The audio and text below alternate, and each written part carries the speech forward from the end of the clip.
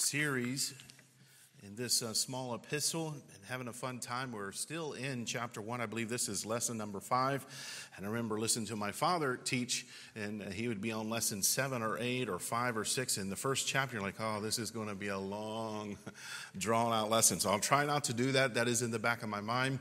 You wonder where you stop with what you put out, but we will get through. Hopefully you get something out of it that can feed you, strengthen you, and that's what I want it to be. I'm not here to take up wasted time. I want it to be something that's productive out of God's Word, and then mindful of our time and what we have today. I'm glad you're here tonight, and I know it is a special commitment a lot of times for the evening services. You have a lot of stuff going on, schedules and stuff, but I thank you for that. I know God likes the faithfulness, and we understand that in this day and age, there's a lot that can grasp and take your time.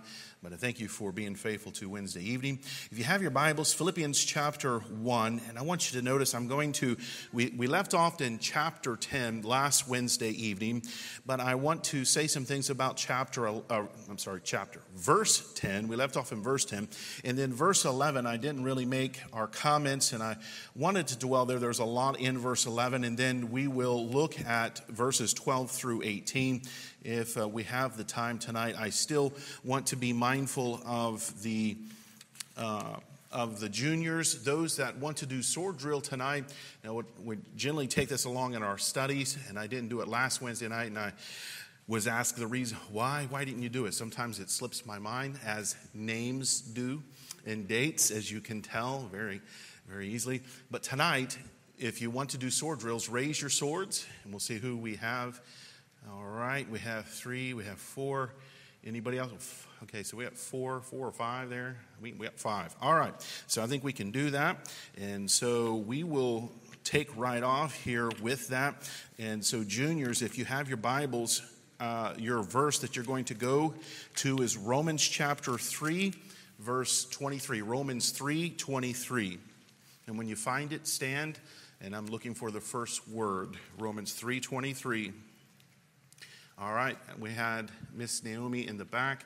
What's that first word there? For all have sinned and come short of the glory of God. All right, so that's our first verse, and we always break it down. Boy, I don't know why I do. So why do you do that? It's just how it goes. And so the girls are 1, and so we'll see what the boys can keep up tonight. All right, Philippians chapter 1, and notice with me verse number 9, and we'll read into verse 11. It says here, and in this I pray that your love may abound yet more and more in knowledge, in all judgment, that ye may approve things that are excellent, that ye may be sincere and without offense till the day of Christ. Okay, we'll start into some of this we looked at our priority. When he says things that are excellent, he's not looking at things that are secondary in your life. He wants you to approve or to do or to be thinking about things that are excellent in your Christian life. We always we'll say this, and it probably is in my notes somewhere: God first, family second, ministry third. If you get that natural godly order, you will find that your relationships won't work right, your life won't work well, and sometimes you can get that switched up, and you'll think, what is going on? Then it hits you like, I don't have God first in my life. You say, well, what is God? The things of God is your relationship with God. That'll be your prayer life, your Bible studying, your Bible reading time, the works of God. What is God involved in? Well, he's involved in church. He's involved in ministry. Those are God things. Second is going to be your family. If you have a family, you want to work and make sure that your family is ministered to physically, emotionally, spiritually. And then you begin to look at the third thing, which is going to be ministry. And the thought process, if you don't have a good relationship with your Savior, you're not going to have a good relationship in your family. And if you don't have a good relationship in your family, you're definitely not going to have healthy relationships in ministry. And so they build upon one another, and you don't want to get that priority switched. And we teach this in depth, even more depth, when you're dealing with people who work in ministry. preachers, teachers, and so you'll see more of that thrust in those types of classes or lessons that we'll teach on. We'll teach a little bit heavier in these areas, all right? You can't minister unless you're able to minister to your family. So you'll have a lot of times a pastor, young pastor, or even older pastor. I've seen they get so wrapped up in ministry, that's all they think about, that's all that's in their heart and mind. And you think they're doing something for God, it's got to be right. But then the family suffers, the relationship, maybe the marriage, or maybe the children's relationship with the parents. And it begins to fragment. And you'll see the after effect or the fruit of it through the children and through the marriage. It'll be weak. And you'll say, wow, what happened? Well, that ministry, he failed to minister to his family first. And so you say, well, why is it in that order? Why is it God first, family second? It's how God instituted and constituted and provisioned those. He was for God first, your relationship. He constituted the marriage and the home and the family. And because of sin and because of the way the world has went, opposite of God or void of God, you have ministry. God constitutes ministry. All right, and so that's kind of the breakdown. That's what he's saying here to the Philippians. He's saying, look, I want you to approve the things that are excellent in verse 10, that ye may be sincere and without offense till the day of Christ. That's until God calls us home. And so now we move to verse 11. So let's break verse 11 down before we get into our main portion of our lesson tonight. Watch verse 11. It says, being filled with the fruits of, say it with me, righteousness, which are by Jesus Christ, unto the glory and praise of God. Now we'll read that again and break it down. But in verse 11, Paul is concerned for the abundance of the fruit of righteousness in the believer's life. All right, so the fruits of righteousness. Now the fruits of righteousness is an Old Testament, it's an Old Testament expression that has to do with the fulfilling of all of the requirements of the law. All right, so righteousness was to be the product of the law because the law revealed the righteousness and holiness of God. But this righteousness now, if we read here, this righteousness, it's not this righteousness which he prays here does not come from the law. You say, how do you know that? Well, Paul says in Romans chapter 8, verse 4, which he had written before Philippians, it says this in verse 4, the righteousness of the law might be fulfilled in us who walk not after the flesh, but after the Spirit. So he's telling these believers here when he says this, the fruits of righteousness, he's not saying the Old Testament law. He's saying, look, the fruits of righteousness should be and come forth out of your life. God begins to work and add these fruits of righteousness in your life. So these fruits are produced by Jesus Christ. He's saying that living is Christ. The fruits of righteousness are the product of the life of Christ in the child of God. Paul desires that Christ, the living one, may manifest his life in the lives of these believers here in Philippians or Philippi. And he says this, that Christ's righteousness will be produced in them. All right. So this righteousness is also, if you look at verse 11 with me again, so he says, being filled with the fruits of righteousness, which is by Jesus Christ.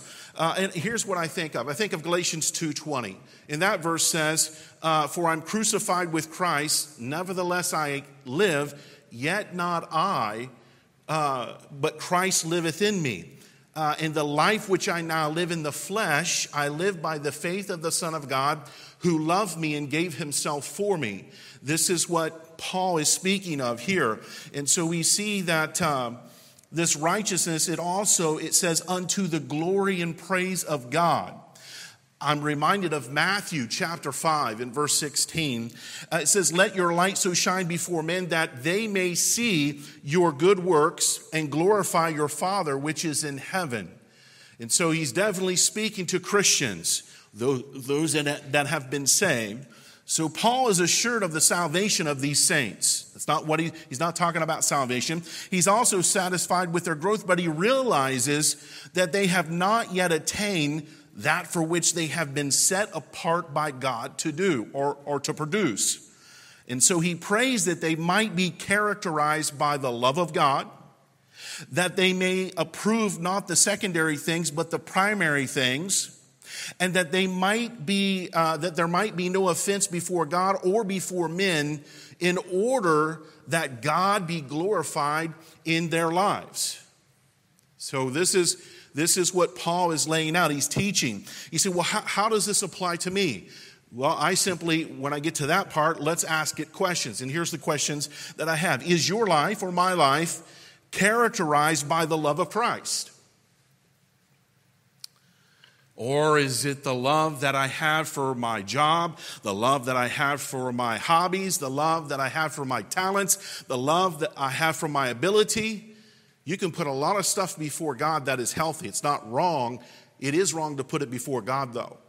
And so the first question that can begin for this portion of Scripture to apply to us spiritually is your life characterized by the love of Christ? Second question, is your life devoted to the things of superior value, a more excellent, things that are excellent, your priority? God first, family second, ministry third.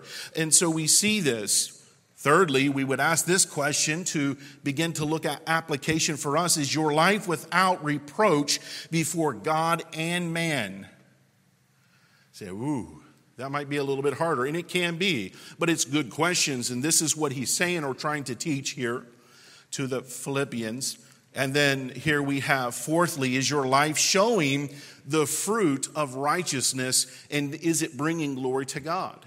Or is it bringing glory to self, or to an organization, or to something else that is once your glory rather than God? So here it's very important. The verse 11, being filled with the fruits of righteousness, which are by Jesus Christ unto the glory and praise of God. Now let's move into verse 12 and look at verse 12 with me.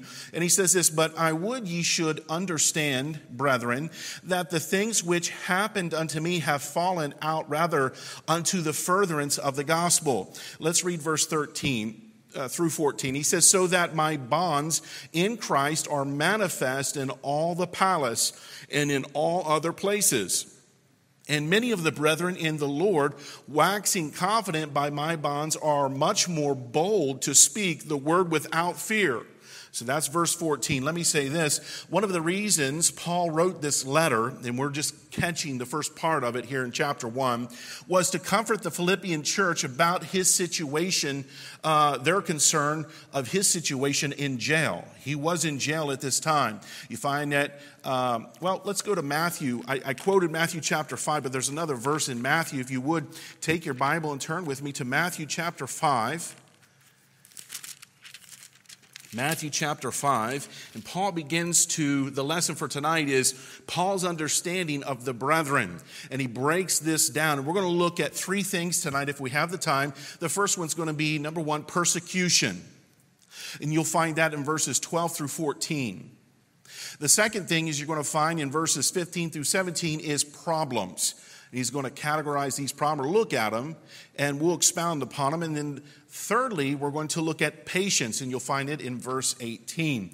All right, and so those are kind of roughly the outline for tonight. But number one, let's deal with this. Matthew chapter 5 and verse 45, if you're looking or have turned with me, notice with me verse 45. And it says that ye may be the children of your Father which is in heaven, for he maketh his sun to rise on the evil and on the good, and sendeth rain unto the just and on the unjust. These Christians here at Philippi, especially this church, were concerned with the Apostle Paul and what was happening to him. And he says, look, this is it rains on the just as well as the unjust. And I think I'm going to look at a verse here in Romans. But God is not, when it comes to this kind of stuff, whether you're saved or lost, you're going to go through things in your life. Now, the Apostle Paul was a saved man. He was ministering the best way he knew how, as God had given him the ability to. And so he begins to teach the Philippians as he goes through some of these trials and difficulties in his life. So that's Matthew chapter 5, verse 45. I'll give you another one that parallels with this. Romans chapter 8. Romans chapter 8. I think I've already quoted one out of Romans or read one. Romans chapter 8. And this is dealing with how God will work. Romans chapter 8 and verse 28. Get over there. He says this, And we know that all things work together for good to them that love God, to them who are the called according to his purpose. So you say, man, I'm going through a trial, a struggle and a half. Listen, if you are a saved child of God, God is not thinking, well, I'll get a hold of him later. I'll look into his problems here in a few minutes or a day or so or next month or next week. It isn't working that way. God is watching. God knows every detail that you and I go through, especially as his children, let alone as a lost person. You say that you think God deals with lost people? I know he does. The Bible said he draws them. The Holy Spirit will draw them to him. And God is not willing that any should perish. I quote that a lot because that is one of the wills that you and I should know as children of God. God's not willing that any should perish. So we'll get to thinking sometime, I know the world thinks this, well, God doesn't care. He allows this to go on, that to go on. Look, if you didn't go through anything, how would you expect to learn or to grow? You say, well, I want to learn the easy way. Sometimes learning the easy way is not the best way. God might have to take you through something pretty deep and pretty hard for you to get and understand, to be able to teach it to somebody else that you're going to run across that is going to go through the same thing you went through or of a like trial. So God teaches that way, and sometimes it leaves its mark on your life and on my life.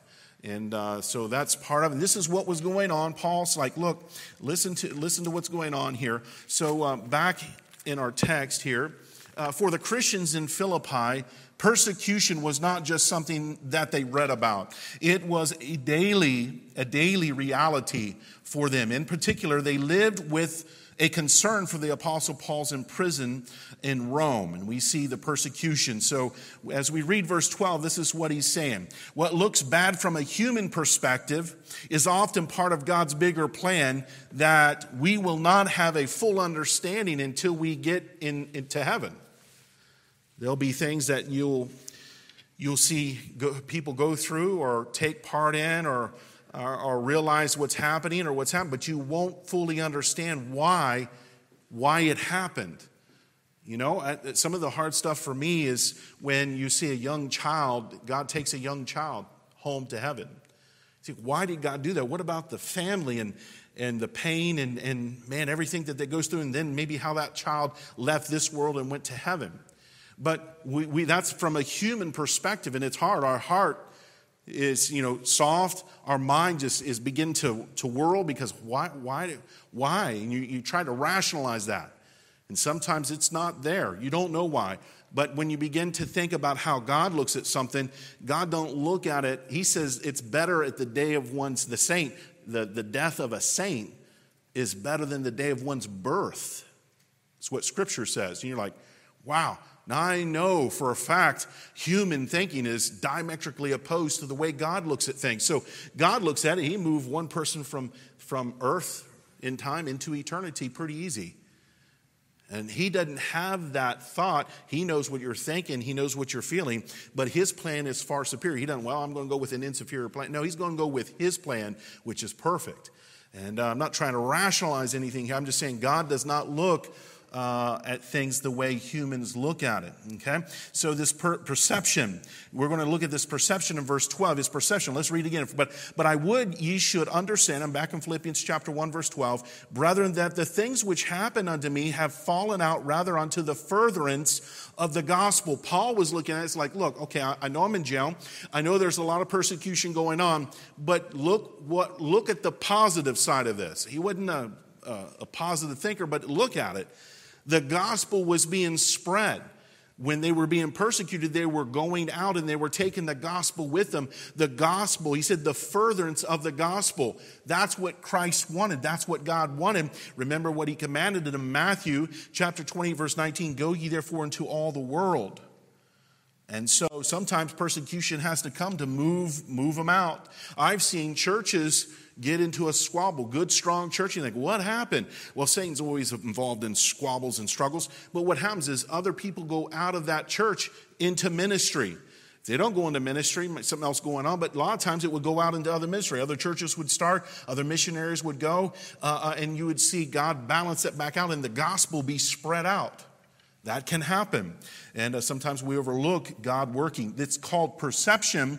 And we see that Paul had a biblical perception of this. So let's look at the progress as well. And the progress he was saying, was speaking of, he said, progress. What's progress? There's no progress in verse 12. Well, but I would ye should understand. This is why we're talking our way through this, to understand that, look, our outlook could be wrong. Our perception could be wrong here. He says you need to understand, brethren. So a brethren, he wants the brethren to see a lost person, somebody that doesn't perceive the spiritual things, is going to struggle big time with this. They're going to say, this is crazy. But a saved person that has the Spirit of God is going to say, okay, God could be working here. I might be missing something here. He said, you should understand, brethren, that these things which happened unto me have fallen out rather unto the furtherance of the gospel through others, through persecution. Look at verse 13. So that my bonds in Christ are manifest in all the palace and in all other places. That's what he's saying. He said, now in the palace, the rich and the high and mighty and the blue bloods here, I am witnessing to them. He was attached to a guard. There was a guard that watched him day and night. He began to witness to them. He's writing things down like this epistle. There's people coming to him and he's sharing the gospel or what God had revealed to him. And so the palace is being saturated with the gospel. All right. And so he says here in verse 13, that's in the palace and in other places. Now, so that's through persecution. This is happening. Now watch verse 14. This is through others. And many of the brethren in the Lord, waxing confident by my bonds, are much more bold to speak the word without fear. So because Paul is gone, he's in a location and he's not going to leave that location. He's imprisoned. And so because he's absent, somebody else has to stand up and begin to continue on with the ministry. And a lot of the brethren that might not have a lot of boldness to stand up and to preach or to teach or to move on with ministry, they're doing that. That's what verse 14 is. That's through others. So this progress is through persecution, number one. Number two, through others. All right, let's look verse 15. We're going to see the problems. Now he's going to get into the problems. You say, wherever Paul went, and let me say this, anywhere you go with the gospel, with a testimony, you wouldn't have to say a word. As a Christian, act right, live right, be right. As a child of God, conduct yourself right. And people automatically, you're odd, because people normally don't act like that. There's been people I've worked around indirectly, not every day, but maybe knew of us or knew of our business, and it had been 10 years later. Say, I knew, and then we would talk. And he said, I knew you guys were Christians, and he had never said a word to him, didn't know who he was, but they made a point that I knew you guys were different. I knew you were Christians. And you say, why? It's just how you conduct yourself. You don't lie, cheat, steal, and run with the people that do or whatever, however that goes. And so this is what Paul is saying. But there's going to be problems. There's always problems. And so you say, man, I haven't said nothing. I just come into church or just started reading my Bible, started praying, and it's like everything begins to fall apart. People begin to ask questions, and what is going on here? Well, there are problems, and you find this in the ministry, and this Paul is not exempt. Watch this. Problems. Watch verse 15. Now he says, and some indeed preach Christ even of envy, one, and strife, two, and some also of goodwill. All right, now verse 16. The one preach Christ of contention, third, not sincerely, fourth, supposing to add affliction to my bonds. Okay, let's read verse 17. And he says here, but the other of love, knowing that I am set for the defense of the gospel. Okay, so he's giving you kind of the two sides of the coins here. Let's look at the problems. I've broke it down like this. The problems of motives. This is what I'm reading here, the motive. Sometimes we see people do things that concern us. I've realized, come to know, I'm not, as I say before, don't worry about what Dad says, but not the sharpest knife in the drawer, but I'll be 46 this year, and I've lived just enough to know that just because somebody's doing something good doesn't mean that their intentions are good. I'm not the judge of, I get to decide, if their intentions are right. No, I look at it like this: give it time, pray for them in the condition and understanding that they are doing good. But because we're humans, and you know how humans are, know how brethren and Christians can be towards one another, time generally tells on what type of fruit it really is. And so God is the ultimate judge of that. You go on, but you'll learn something, and Paul knew this. You say, well, you're not supposed to know that. Paul's writing about it here, and he's warning the Philippians, and he wanted some balance in the thing as it unfolds, as we read. So I don't buy that either. Well, you shouldn't worry about it. You should be wise. You should understand this about the ministry and about problems. Not everybody that does something good has good intentions. Okay, so here we see this, and so we see, he says, number one preaches for envy and strife. I have seen and heard and seen and been around preachers or teachers, ministers who would do it and be in the mode of envy and in strife. And you say, well, how do you know? Well, number one, they say that. They have to get, I've heard preachers say, I have to get angry to preach. Thinking, you have to get angry to preach. Wow. I would think that'd be the farthest thing from your mind or heart if you were going to get up in front of people and say something from the Word of God, deliver something that should be honest, true, with long-suffering and patience, and you say you've got to get worked up in the flesh to deliver it at a dynamic, I got to think angry things or be angry or upset with something. I don't think that's not spiritually healthy, and that's not how the Bible lays out preaching or teaching, but he says one preaching for envy and strife. He identifies it as envy. I'm doing this because I'm envy of somebody else or another preacher or teacher, or I'm envy of this, so I'm going to do it because I think I can do it better or because they're doing it. The other one is because of strife. I like contention. Do you know there's people who are naturally bent on contention? The first guy I can think of, and I said guy, first thing I can think of is Satan. I'm reading a book right now. It's called Your Adversary, Satan. It's written by J. Dwight Pentecost. It's a small book, and it's an unbelievable book. I'm enjoying it. And the copy I have is falling apart. Literally, every time I open it, it's crumbling. It's on me, and it's falling apart. But I think I'm going to get another one here. It's not an expensive one, but as you begin to study about his attributes, he's definitely contentious. He was contentious with God, and it was through pride. That's pride. That's how contention starts, through pride. All right, so he says envy and strife, being strifeful. And so we see, secondly, one preaches for goodwill.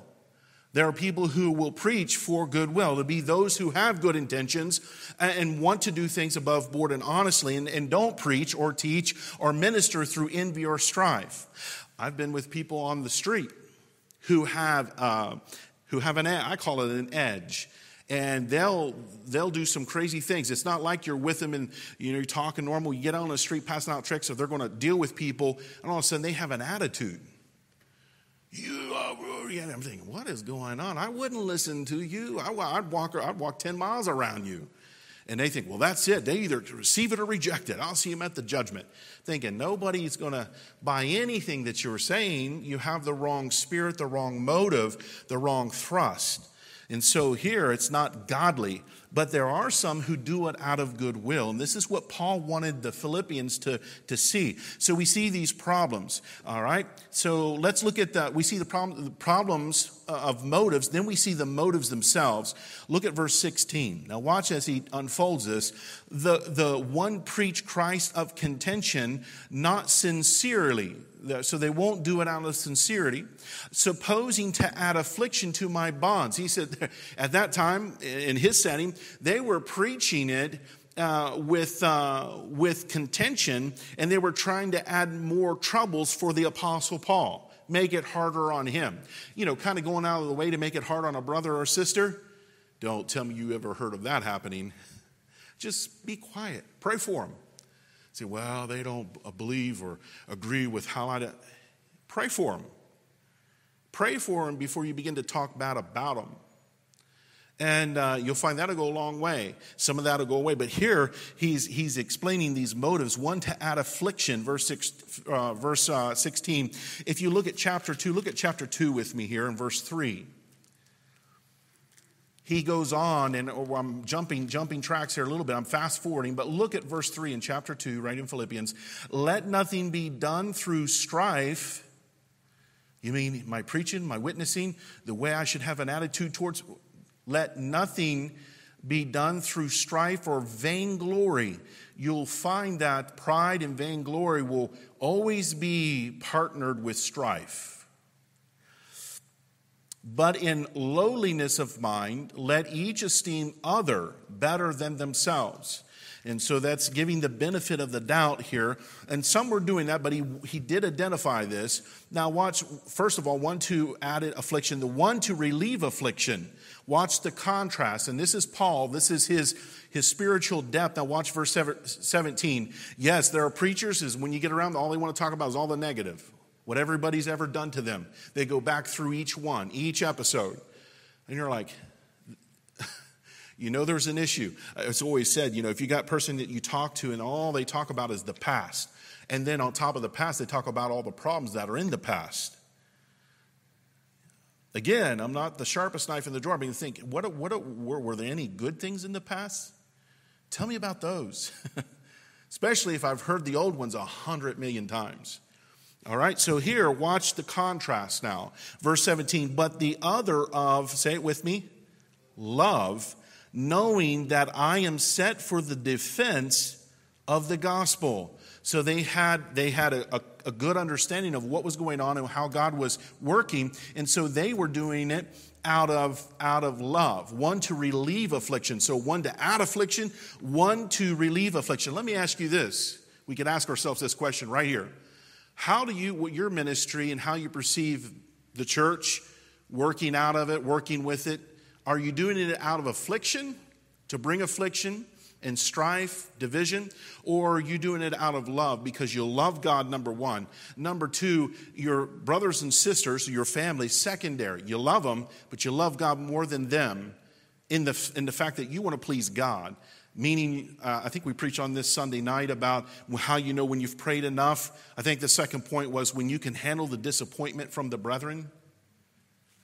And so if your relationship, vertical relationship is good and solid and healthy, your horizontal relationship with mankind's not going to matter too much. You will be effective.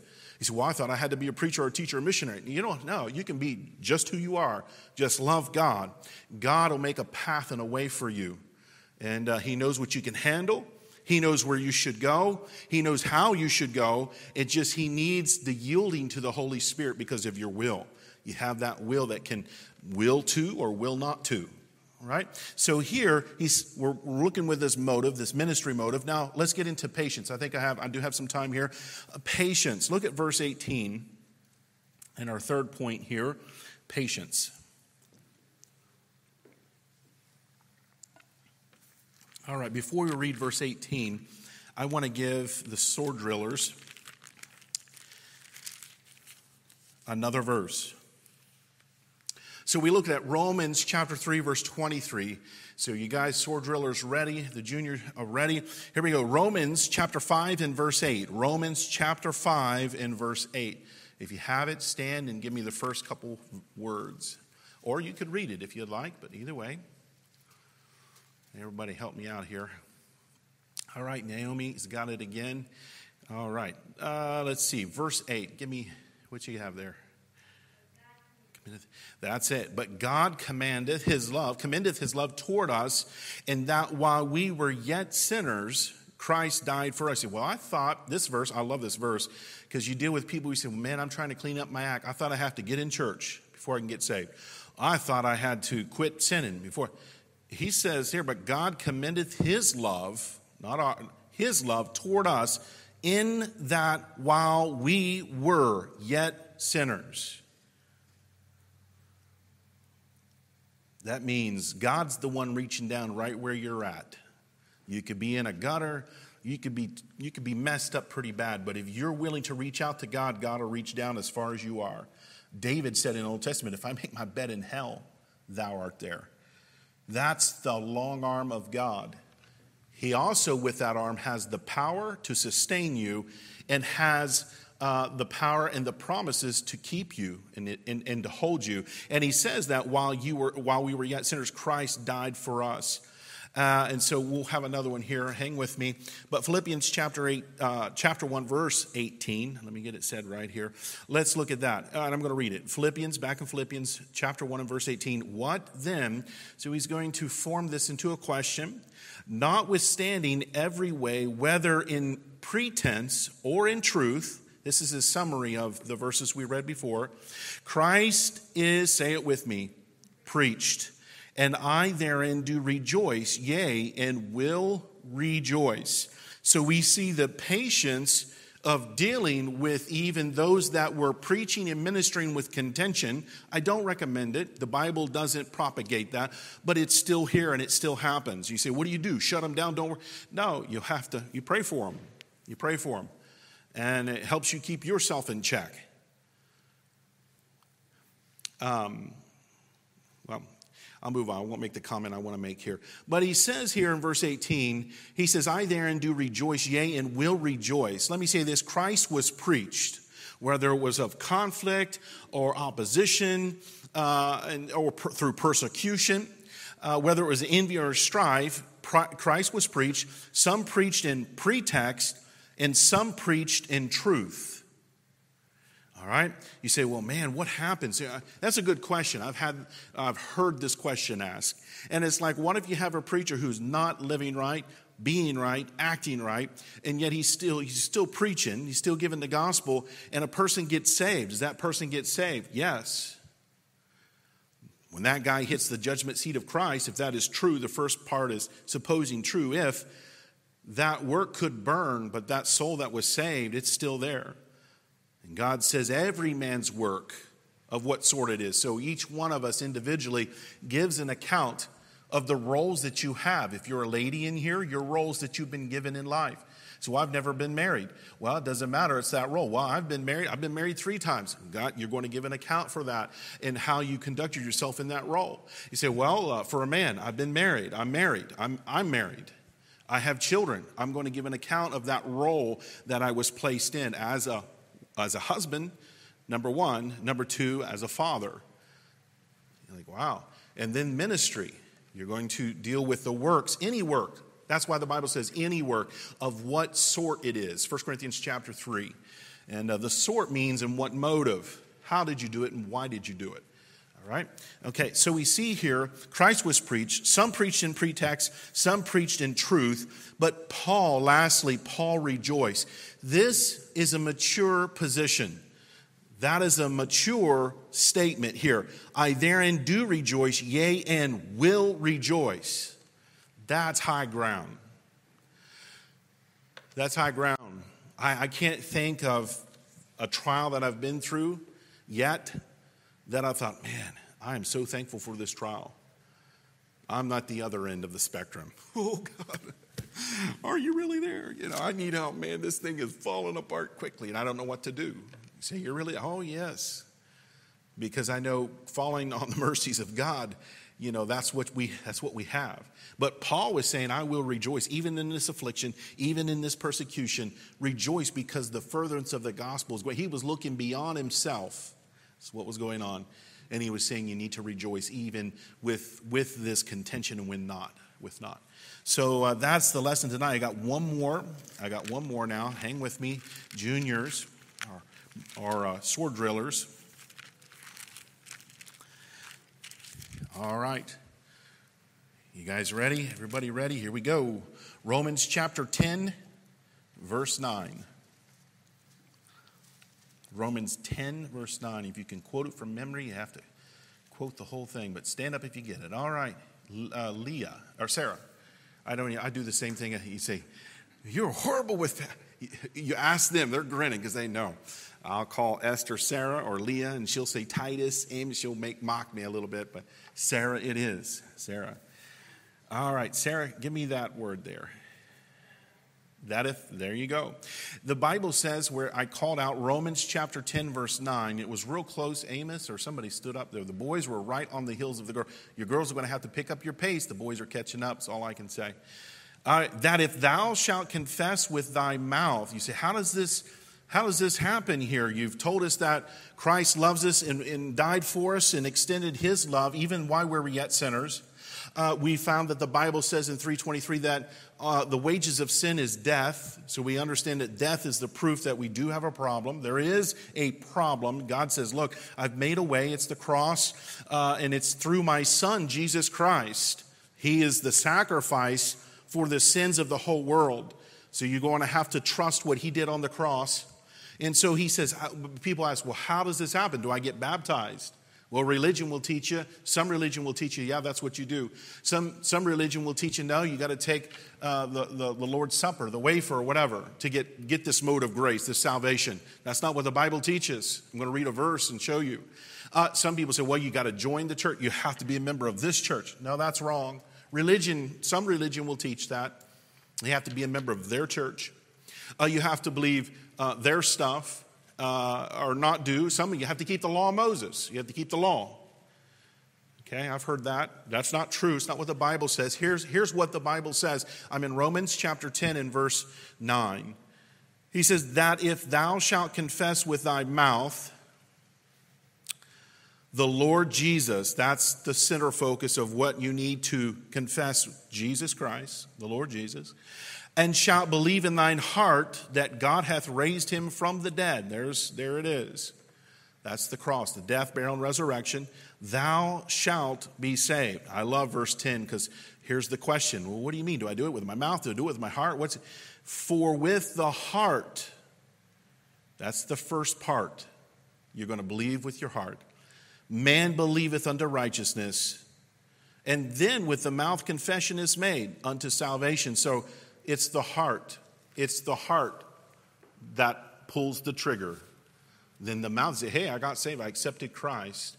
And so that's what goes on. Definitely, you can read verse 13. For whosoever shall call upon the name of the Lord, here it is again, shall be saved. And so, very good. Okay, the girls won tonight, but the boys are catching up. I can see it, man. I can see it. They're hungry. They need one. All right, let's all stand up tonight. Thank you for listening for Philippians. You enjoyed it. We'll try to keep it interesting for the young people as well. Brother Jeff, if you would come, and Miss Leah will come and play the piano. I'll work on that.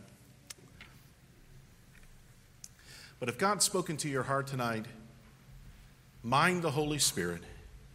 I'm not a kind of person that has to see 5 or 6 people up front. I want you to listen to the Holy Spirit. You say, well, he's not really saying anything. That's all right. You can ask him. I always like asking God, is there anything in my life that lines up with what I heard tonight with your word that I need to be focused on or zeroed in on for me? Because each time you can align and correct yourself. This is the moment. 306. 306. Help me sing.